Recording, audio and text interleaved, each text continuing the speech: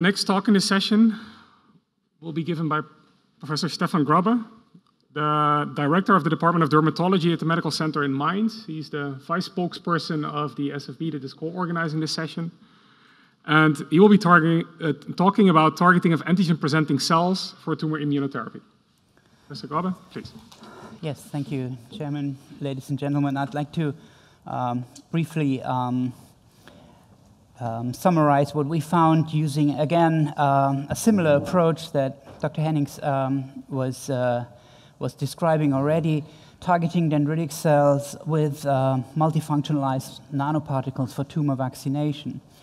Now, again, I don't need to summarize for this audience much about the rationale, but it is clear that, especially for a person who is living sort of both in the murine as well as in the human world, that murine tumors differ from human tumors quite significantly, especially because they are usually monoclonal and have little clonal diversification due to their rapid growth that doesn't leave time for that. So, in general, vaccine responses in mouse models are strong and long-lasting, but in humans they are generally weak and transient, and any kind of peptide or protein-based vaccines in any human tumors have failed so far.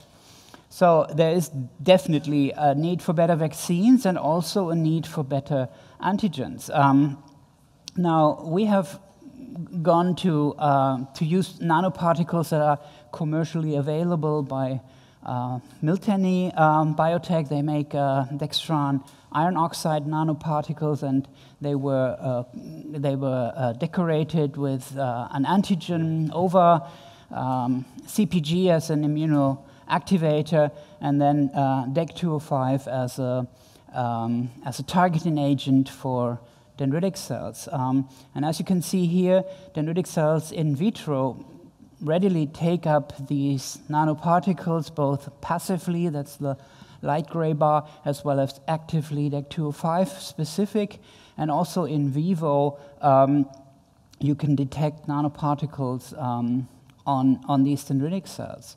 The nanoparticles activate dendritic cells, as shown here by surface co-stimulatory molecule expression. They also induce potent proliferation of both CTLs as well as T helper cells in vitro, and this can be blocked by blocking antibodies, soluble blocking antibodies against DEC-205, so the uptake and the stimulation of T cells is targeting antibody specific. And also in vivo, they, when injected into mice, they induce potent CTL activity against the antigen over, as shown here by killing of over-carrying target cells. Now, then we felt encouraged to do clinical experiments, and as you can see here, the trifunctional vaccine that carried both over as well as CpG as an immune activant, and in addition was targeted with an antibody, DEC-205, to dendritic cells, as we thought, gave us pretty profound tumor control in this therapeutic model. So here we injected the tumor first, and then after the tumor has taken, we injected the nanoparticles and were able to control tumor growth quite easily and very profoundly. Almost all of the mice survived in this experiment. So we were positively surprised by this result, since it compared favorably to other similar approaches that have been published in the literature. And then we thought, well, obviously we thought that the nanoparticles would target dendritic cells. They become activated, they present their antigens to T cells, leading to T cell activation, both in terms of helper cells as well as CTLs, and that would then eradicate the melanoma. But as we were looking into the mechanism of action, we realized that, yes, we could detect nanoparticles in situ on dendritic cells, as shown here, for example. But for example, most of the nanoparticles in spleens here were somewhere else. And when here's an enlarged picture, when you now counterstain with a B-cell antigen marker, then it becomes clear that many of the nanoparticles actually co-localized predominantly in the B-cell areas of the lymphatics. So given the fact that we had a dendritic cell targeting antibody, we were quite surprised by this result. And then we did further experiments showing that this only occurred in the presence of serum, that in vitro B-cell binding was only observed when the nanoparticles were put into pre-absorbed with serum. And then we assessed the serum corona, the protein corona, and as shown here, the reads were pretty consistent. This is quintuplicate analysis, and we can see that the reads in the MS was pretty consistent. And in our top 20 list of the proteins that were coupling or that were coating our nanoparticles, many were associated with the complement pathway. And as has been mentioned earlier, complement opsonization is one way that, for example, viruses use to enter cells. And so we were wondering whether this is a mechanism that's in place here as well. So we then could formally demonstrate that complement C3 is the major component that actually mediates binding of this nanoparticle to B cells, since, as shown on the right side here, CC3 deficient serum, as well as MBL deficient serum, that's a lectin component of the complement system, that's also necessary to be activated in this fashion. In both cases, incubation with serum that lacked these complement components did not lead to B-cell binding. And again, incubation with an antibody against the complement receptor 1-2 on B cells, that's CD2135, efficiently blocked binding of the nanoparticles to B cells in vitro, as well as in vivo.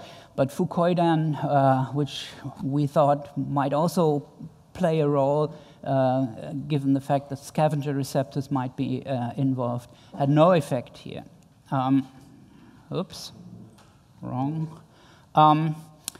And we also realized that this wasn't a property, the complement binding wasn't a property of this particular dextran-coated nanoparticle, but, for example, other, such as starch-coated nanoparticles would do just the same, whereas non-lectin nanoparticles, such as silica beads here, wouldn't do this. This is work by Lutz Noon who showed that.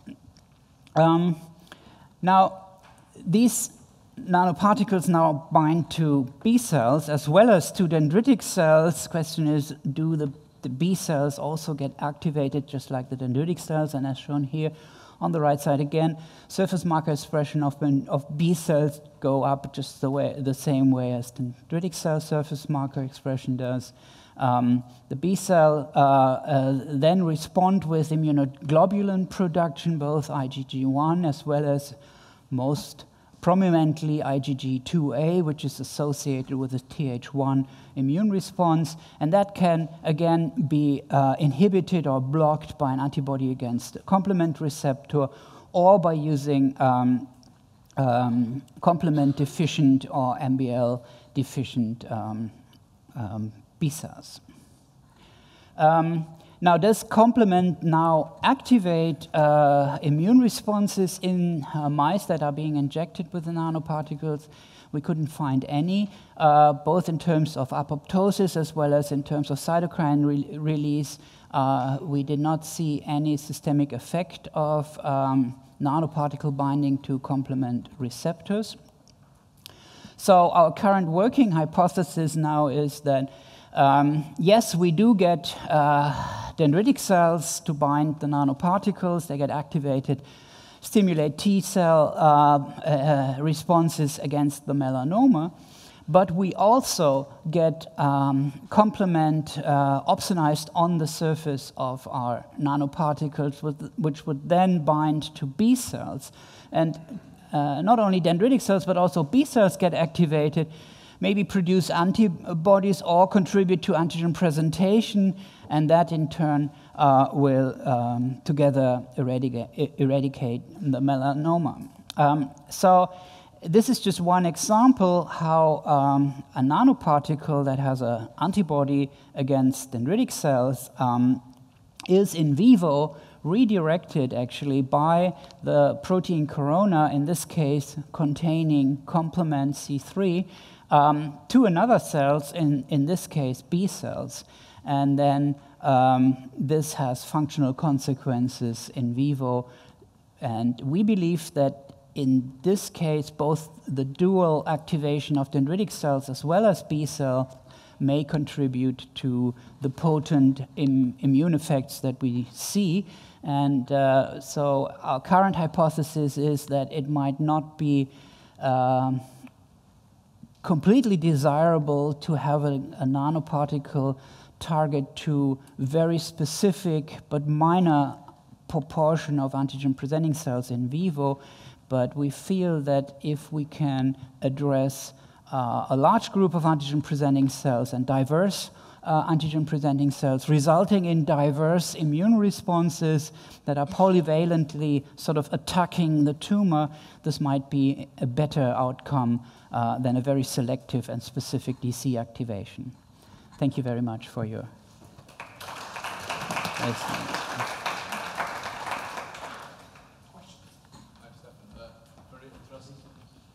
Hi, Stephan. Very interesting work. So you see massive translocation to B cells, and this is desired to your. Well, it was by chance. In the beginning, it wasn't desired at all. We were very disappointed that we didn't see our nanoparticles targeting exclusively the dendritic cells that they were supposed to target. But then as we went on and investigated this effect, then we realized that sort of, again, by chance, we were lucky that they were targeting B cells as well. Yeah. So in terms of activation stimuli, what would you like to deliver to B cells? Also TLR agonists or antigens or both or something else? So B cells can also potently present antigens. They present antigens, sort of the classical textbook knowledge is they present antigens to prime T cells most prominently, whereas dendritic cells are those cells that are most effective in priming naive T cells. But yes, they can present antigens. They can be activated by numerous TLRs, and they express TLR9, for example, which we triggered using CpG in this case. Okay, thanks. Very interesting. Other questions, please? What's the role of antibody production in this case? Or is there also a role for antibody production as you target now? We don't know. We are investigating this at the moment using B-cell deficient mice as well as B-cell proficient mice that just are deficient in antibody production. And those genetically modified mice are available, and we will be able to answer that question soon, I hope. There's one question in the back. Hi, thanks for a nice presentation. I have a question about the CD8 priming. I think I missed one part of the slides. What kind of priming assay have you run to see that CD8 priming, or it's just dendritic cells, prime T cells, or like? Well, we used a priming assay in vivo where we injected the nanoparticles and then injected overcoupled target cells and then assayed, and these target cells were fluorescently labeled. And at the same time, we also injected non-overcoupled same target cells that were labeled with a less intense fluorescence. And we could then see that there was a selective killing of those target cells that were carrying over. And this is a commonly used assay to look for T-cell priming CTL activity in vivo.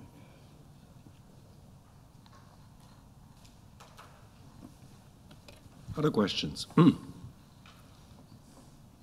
I would actually have one left. What happens if you don't use the DEC-205 antibody anymore? If you don't have then DC targeting anymore, so do we need this network of these two things together? We haven't done this we have done this experiment in the tumor setting, and there the non-targeted, non-DEC-205 carrying nanoparticles were less active. They had some activity, but they were less active as the one that was carrying antigen plus adjuvant plus the targeting antibody. So we do believe that we need the dendritic cells in place. But in another setting, where we were trying to selectively activate B cells, for example, to treat allergic diseases, such as asthma or anaphylactic shock, there you don't need the DEC-205 antibody, and if you do inject these CpG plus antigen-coated nanoparticles, then you can very much improve the situation of allergic mice and ameliorate asthma, as well as basically prevent anaphylactic shock due to over-injection. So we need a network of the cells sometimes. Yeah. Thank you very much.